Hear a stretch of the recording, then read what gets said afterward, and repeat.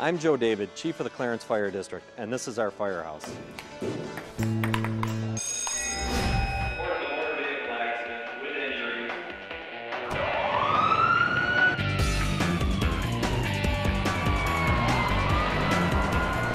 The best we can tell is the accident's about a quarter of a mile down that pathway. We've been called to the scene. We have what they call a golden hour. The golden hour is from the time of the trauma. You have 1 hour to get them to the OR. The first phase of the search and rescue is the Rhino team. The Rhino carries everything that our ambulance carries except a stretcher. The Rhino is the only thing we have in our fleet right now that can get through most of the woods. IC, this is command. Clarence IC, go ahead. Has SR1 found the patient yet?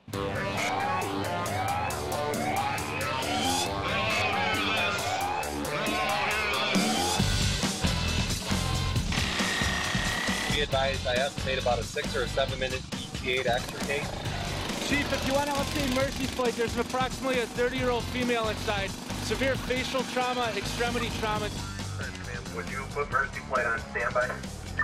That's clear. Mercy flight on standby. 1, 2, 3. Be advised, we have gained access to the patient. We're getting ready to put her on a backboard and bring her out. ETA to your location from this point is about 3 minutes.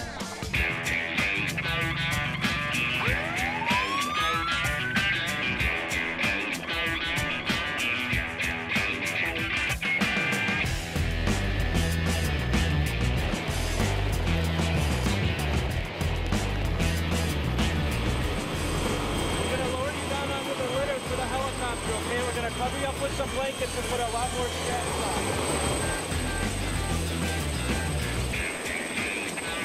Clarence Command, Clarence 9. Clarence Command. Be advised, Mercy Flight 5 is en route to ECMC. Clarence is in service return. The simulation proves what the Rhino does best. It saves time and energy, and that equates to saving lives.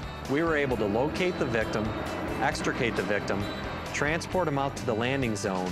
The whole elapsed time was about 34 minutes. And without it, we would have missed our window for the golden hour.